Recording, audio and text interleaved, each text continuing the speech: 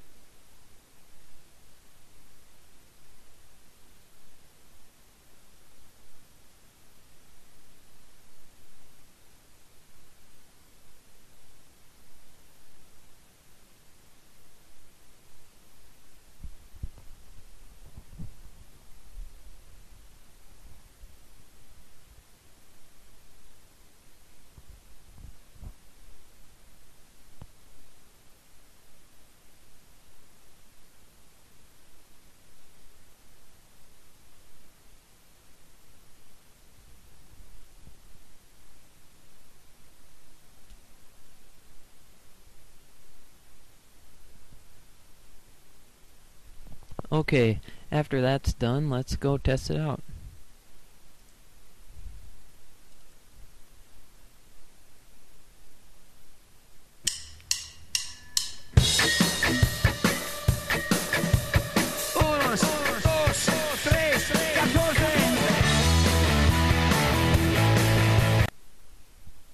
And it seems to work fine. And now you know how to convert it to MP3.